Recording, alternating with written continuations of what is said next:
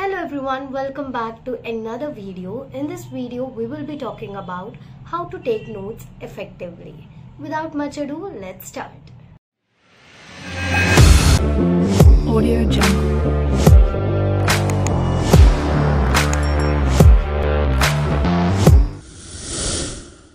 The first question which arises here is why to take notes, right? Many people have this question, they don't even make notes.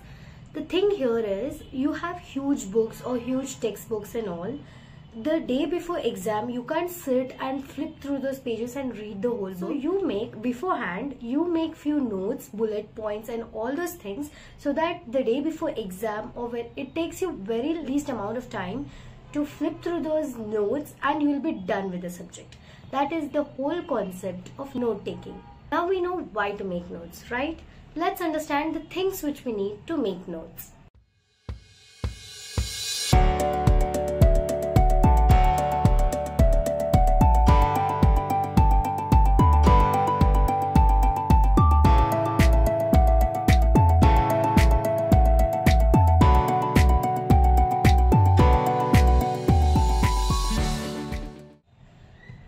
Now we know why to make notes, what things do we need. So let's start with the basic and simple steps to do notes.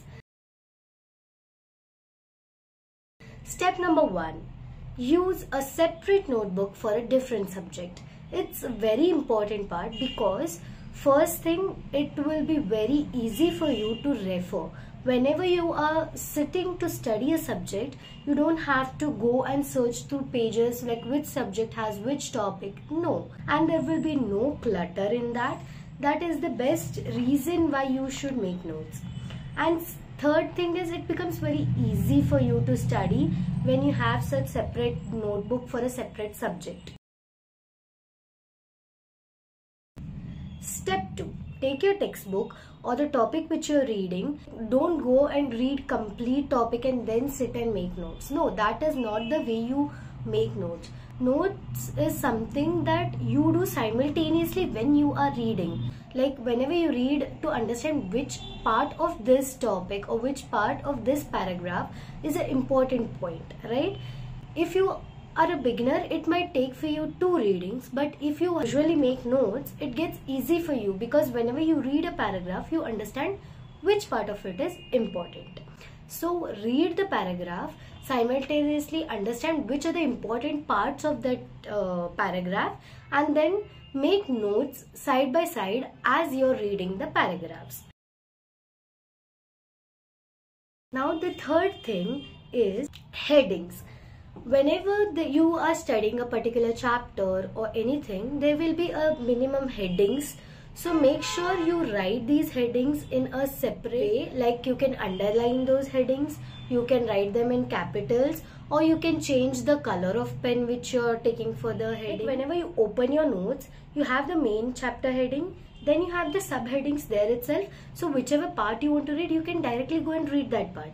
You don't have to search where that part is. Doesn't has to be pretty. Note taking is kind of an art. It doesn't has to be fancy and everything. It just has to be good and clear for you to understand when you read it. That is all. The fourth step is whenever you're making notes, make sure you make them into bullet points. Don't write in paragraphs because our brain is wired in such a way when we read huge paragraphs, it becomes difficult for us to retain things. But when you break down those paragraphs and make it into bullet points, it becomes easier because smaller sentences are easy to retain than a paragraph. So make your notes into points, use different markings for different kind of points, but make sure your notes should be more simple.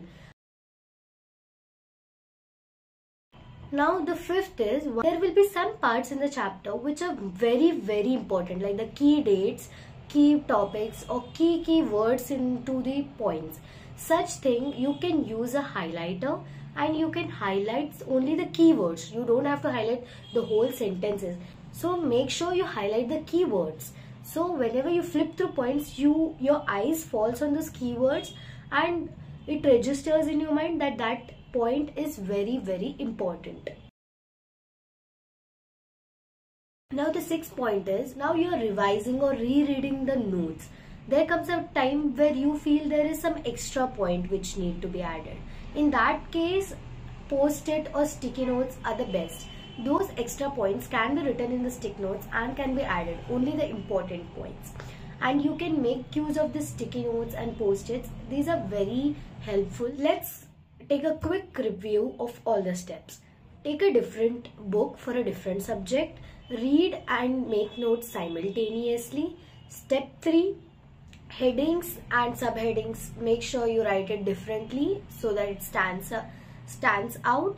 Step 4 is to make bullet points instead of paragraphs. Step 5 is to highlight keywords. Step 6 is to reread and make a different points.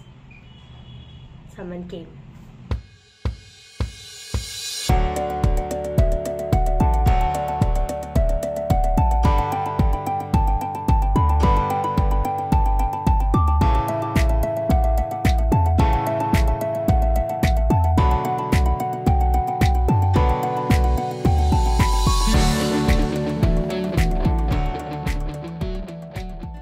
This was all about note taking. I hope this video was very useful for you. If you liked the video or if you found this video helpful, make sure you comment in the comment box and let me know. Thank you for watching the video. Make sure you subscribe, like and share. If you're new to this channel Easywezy is all about medical lectures, health tips, studying, ways to study, tips to study and all of such content. Thank you. Bye bye. Take care. Have a nice day. I'll be back with another blast next week. Audio Jungle.